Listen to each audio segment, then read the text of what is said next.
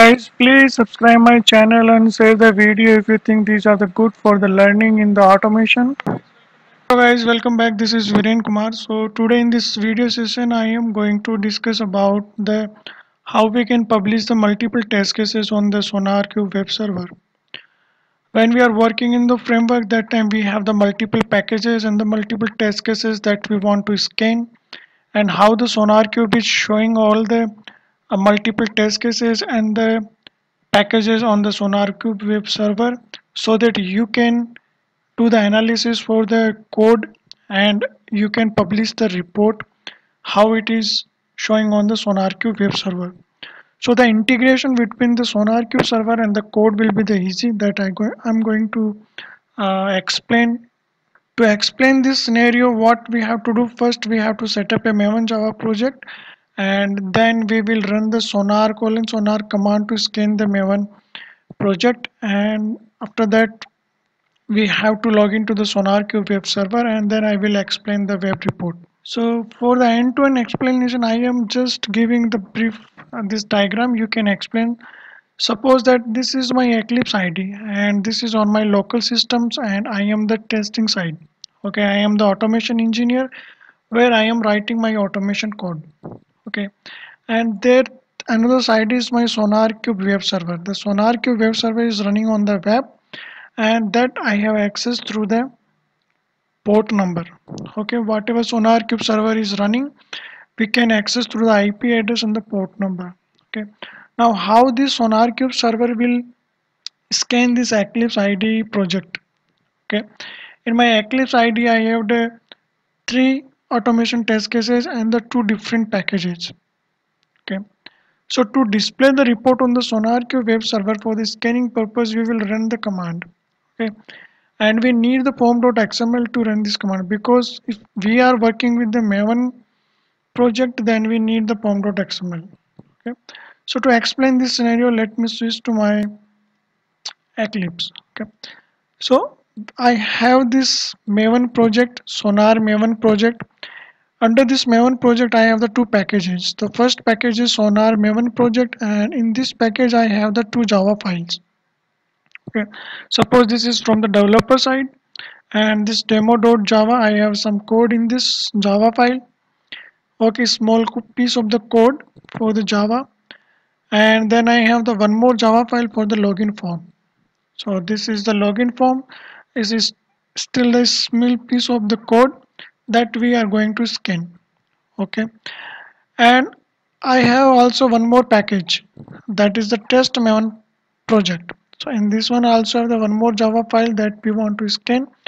So this is again the small piece of the code of the Java, and that we want to scan through the scanning command. Okay, so this is the code which is written by the developer. Okay, and the developer having the multiple packages. Now I want to run my automation script.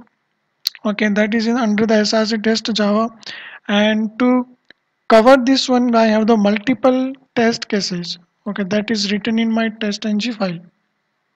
Okay, so this is my test.ng Java file, and in this I have the test case number 1, test case number 2, test case number 3. So three test cases. Suppose you have written some logic for the test case 1, you have written some logic for the test case 2, and some logic in the test case 3, and then you have executed these three test cases, and after that you want to check the complete scanning static scanning report for out of these three Java files. Okay, and that report you want to see on your Sonarqube web server.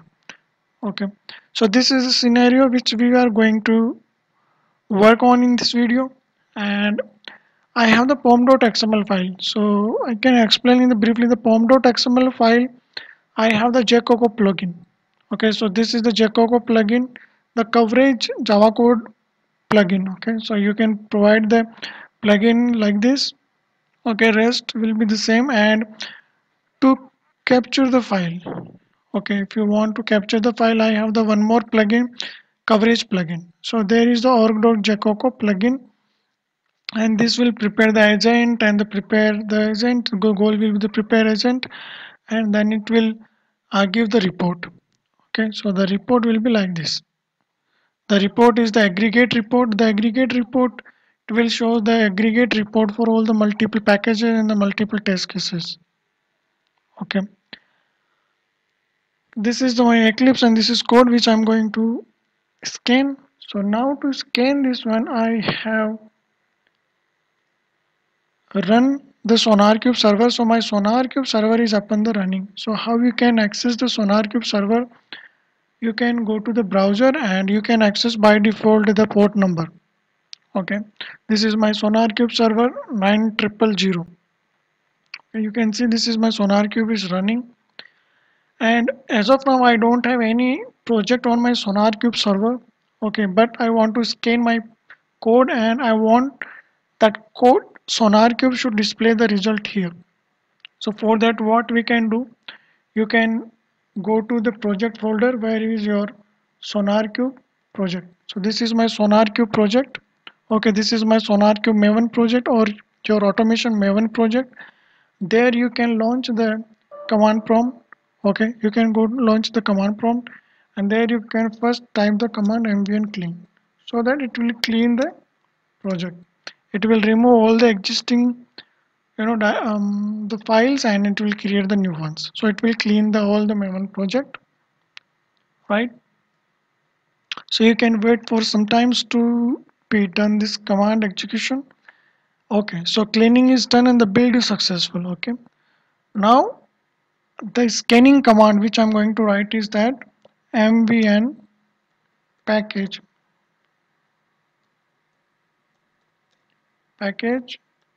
then sonar colon sonar.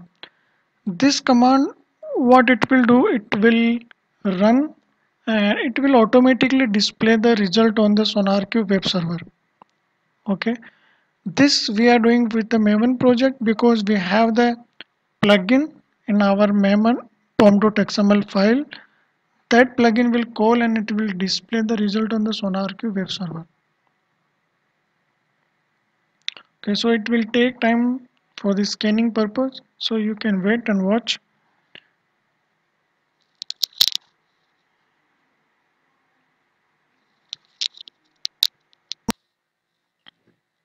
Okay, so the build is successful.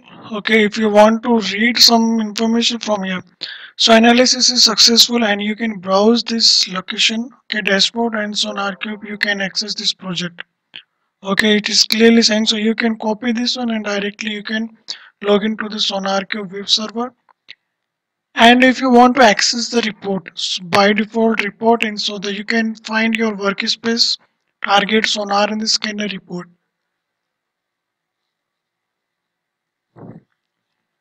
And there you can see the 4 out of 4 source files have been analyzed. So we have the 4 source files that we are going to analyze and the 2 files had no CPD blocks. So you can find all the information how it is running the Sonarqube file, 3 source files to be analyzed. Okay, 3 Java files found. Okay, and 3 out of 3 source files have been analyzed. Okay, so now I want to check this project on the Sonarqube web server. So I will go to this my Sonarqube and then I will refresh this project. So now you can see the Sonar Maven project is showing here. Okay, that you can confirm with the report. With the name, you can see that name is the Sonar Maven project. So this is the ID of the Sonarqube server project and you can check this project is here and we don't have any validation scenario, so it's going to pass. 0 bugs, supposed to be 0, code smells 14, okay, and the coverage is 87%. Duplication 0 lines 78%. Okay, now uh, you can go to this project to check the more information about this project. So how we can check these ones? Okay, so the first you can check the percentage coverage percentage. When you click on this coverage percentage, will navigate to the total reports and there are the unit tests. So now you can see the number of 3. This is a very important. We have the 3 test cases. You can see that we have the 3 test cases 0, 1, 0, 2 and 0, 3. and the same number of the test cases is showing here. So when click on it, you can check this number, unit test case number 3, it is there. And this is the source file for these 3 test cases. So you can check this testng-demo.java. When you click on this one, it will display the code for this one. Okay, unit test 3. So testng-demo.java, and this is test case number 01, test case number 02, and this is one. Okay, so this cover the Sonar unit test cases coverage report. This is the coverage report. Okay, now overview, you can go to the overview again and you can go to the coverage percentage. So this is Sonar Maven project, and in this project, like how you want to see, you can find the list, view tree, tree map. Okay, and you can tree map like this. It will give you the report in the different format. Okay,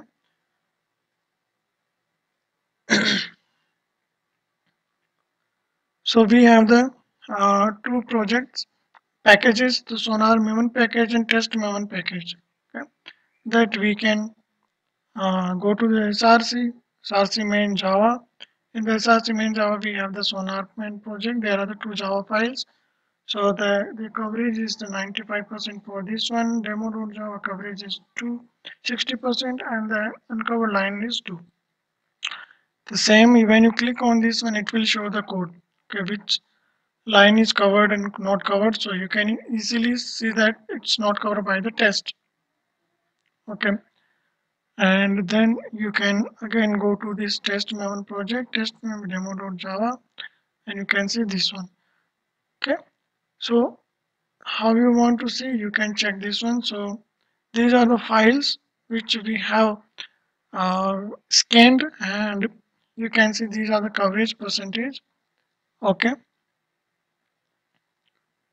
and if you want to check the code, you can click on the code and go to the source main, and which code you want to check. This is your Java code, this is your test case code. Okay, lines of the code 78, corresponds 87% coverage. So everything you can check. Okay, which one you the information you can check. So for that you can go to the project. So this is how the Sonarqube is capturing the uh, code, and it is showing the percentage, the coverage percentage, and the number of the unit test cases and the multiple packages. Okay, thank you. In the second video, so in the next video, I am going to discuss like how we can do the integration for the GitHub to the Sonarqube server. Okay, and then how we can install the developer edition, the free edition for the Sonarqube server.